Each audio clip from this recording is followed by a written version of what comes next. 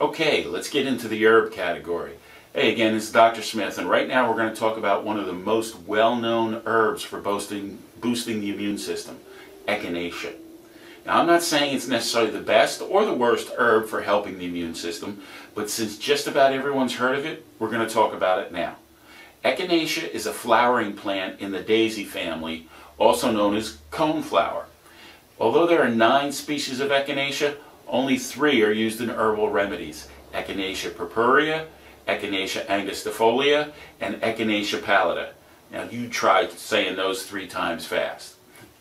Echinacea plants are loaded with plant compounds that function as antioxidants. These antioxidants appear to be higher in extracts from the fruit and flowers of the plants compared to other parts such as the leaves and the root.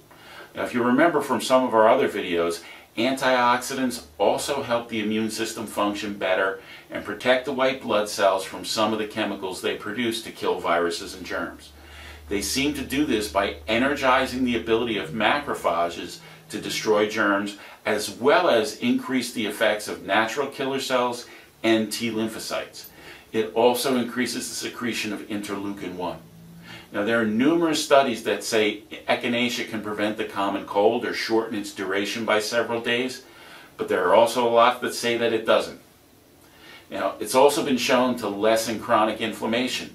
Most people don't realize that inflammation is actually an inflammatory immune response, which when it becomes chronic isn't a good thing.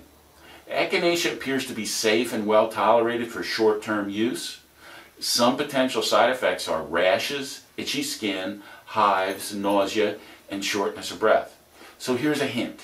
If you have allergies to daisies or other flowers like chrysanthemums, marigolds, or ragweed, you might be better off staying away from Echinacea. Now you should also avoid it if you have an autoimmune condition, and although there are reports in the archives of internal medicine and the Canadian Journal of Clinical Pharmacology suggesting that it's safe for pregnant and nursing women, they really should only use it under a doctor's supervision. Now, Echinacea seems to be better as a preventative rather than for a treatment, although some studies suggest it can shorten the length of a cold if you take it as soon as you feel symptoms coming on.